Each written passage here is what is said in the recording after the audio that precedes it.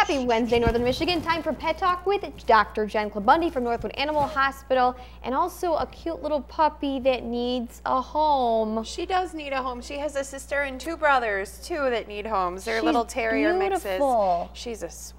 How old is she? She's about 8 weeks. 8 weeks old. Yeah. And already fixed. Already fixed. She's Yes. ready to go. She just needs some loving people who want to take care of her. She's a good girl. Try to get her face in for the camera. She's a little squirmy. She's a little starstruck right now. Yeah.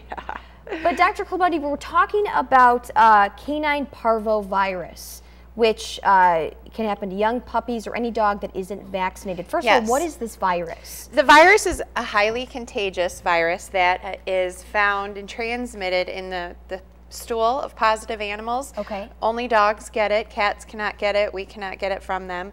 But it's spread by the stool. So fecal oral route, we say. The stool has to come into contact with their mouths in some way, shape, or form. That doesn't mean they have to go out and eat poop.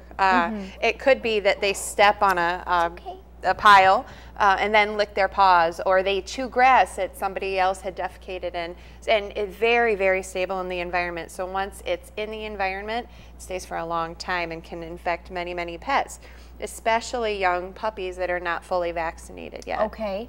So it can affect any dog that's unvaccinated, but the most common cases are in puppies, and of course the most fatal ones are in puppies as well. But parvo is known to be a very deadly virus. And what are some of the signs and symptoms if you think your puppy or your dog might have this? Yeah, and the first thing to do is before your pet is fully vaccinated, do not bring them around other dogs. Don't take them to places where a lot of pets gather.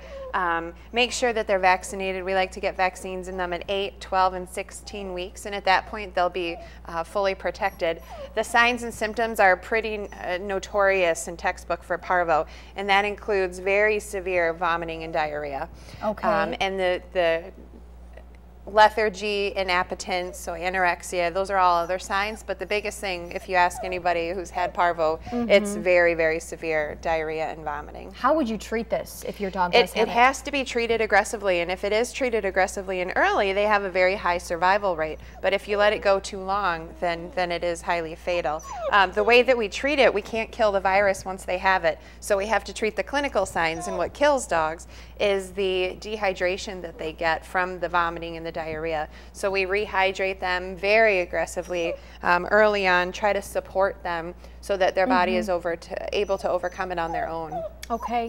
Yeah. And of course, this beautiful little puppy is available at Northwood Animal Hospital right now. She is, yes. We're watching her. She had her surgery yesterday to fix her. She has one sister and two brothers, and they're all beautiful little terrier mixes. They're perfect little dogs. Oh, they are. They're so sweet. Thank you so much, Dr. Klabunde. Thank you. We appreciate it. We will post all the information about this puppy that is up for adoption and also details on the parvovirus on our website, upnorthlive.com. Taking a look now at your weather forecast, we turn things over to Storm Team meteorologist Christina Burkhart.